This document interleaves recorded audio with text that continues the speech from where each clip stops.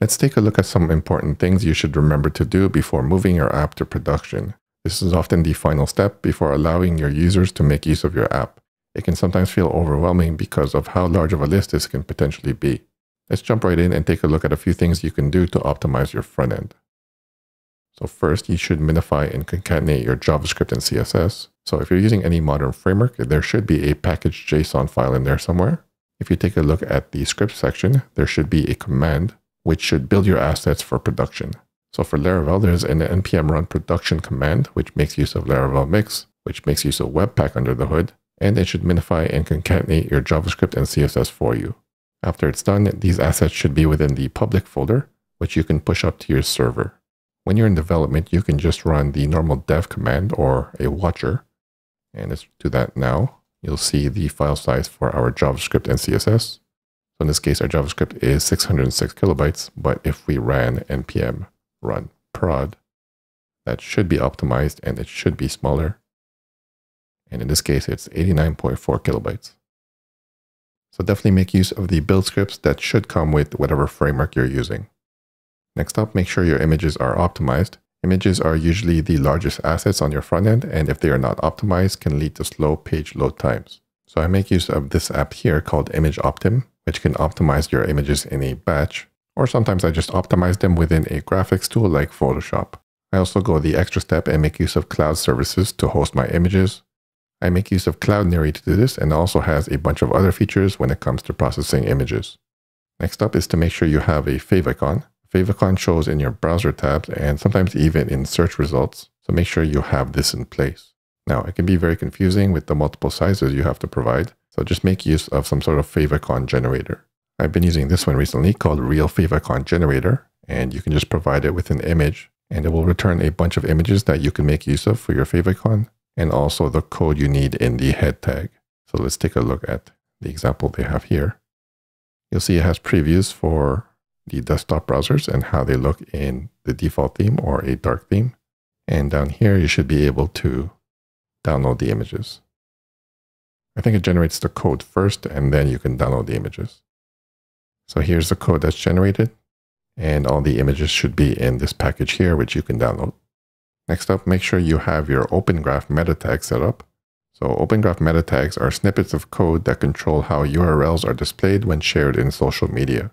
So they're different for each social media platform. So you can make use of a site like this, which summarizes all of the popular ones. So for example, Facebook, you have to put this within the head.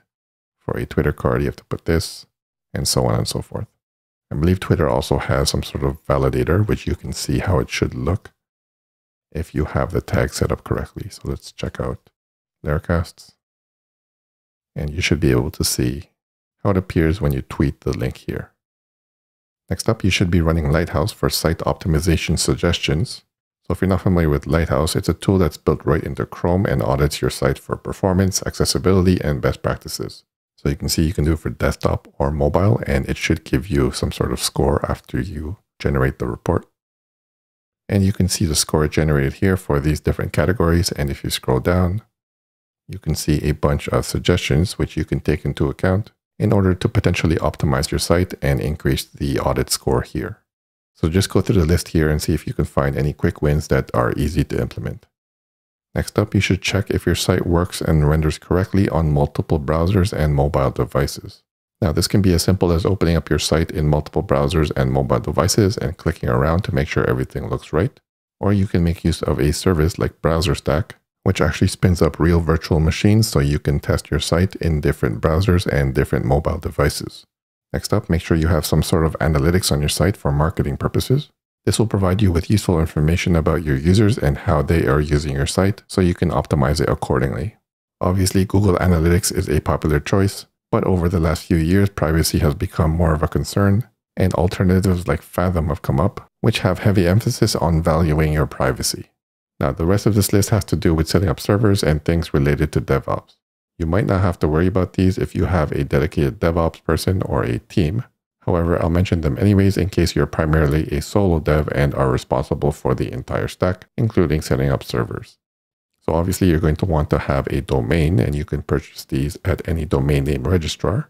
These registrars will allow you to manage your DNS records, which will eventually point to the IP address of your servers. Now, there are several ways you can set up your server. You can make use of Docker and containers. You can make use of serverless along with Laravel Vapor.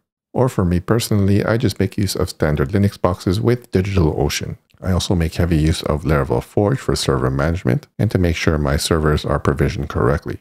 Forge helps with a lot of server management details like setting up a database and making sure that your site has a proper SSL certificate for HTTPS. I also make use of Envoyer for zero downtime deployment. So you would hook this up to your Forge servers, you would define some scripts that run on the server, and then you should be able to deploy your sites with one click and zero downtime. Another thing I like to do is set up a staging server, which is pretty much the same as the production server, except this is where I would push my code first before I move it into production. So for example, if I wanted to show my client a new feature, I would send them to the staging site first, or if I wanted to verify with a designer that the designs are correct in the browser. So an example of this is the next version of the Vue documentation, which you can find at staging.vuejs.org. Now this is sort of a preview to the general public of the next version of the Vue docs, and once it's marked as ready for production, then it will be merged to the main site at vuejs.org. Now if you don't want the staging site to be public, you can easily add some sort of password protection, like HTTP basic auth. Then you can share that password to the people you want to give access to.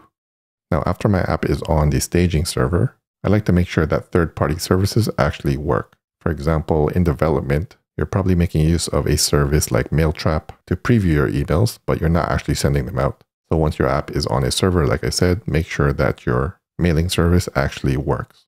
After your site is up on production and working correctly, you want to make sure that you have multiple database backups per day. I personally make use of a tool called Automatic, which, like I said, has multiple automated database backups throughout the day. So in case of emergencies, when the database goes down, I can just roll back to the latest backup. And the last point that I have here is to make sure that you have some sort of uptime monitor for your website. So whenever your site goes down, you want to be notified as soon as possible so you can fix it. I personally make use of Uptime Robot, which has a generous free plan. Or if you need more features, you can check out another app called Oh Dear. So yeah, those are just a few tips and optimizations you can do before moving your app to production. Some are essential, like setting up your servers and databases correctly, but others can be added on after you launch your app to production, which is the most important thing in my opinion.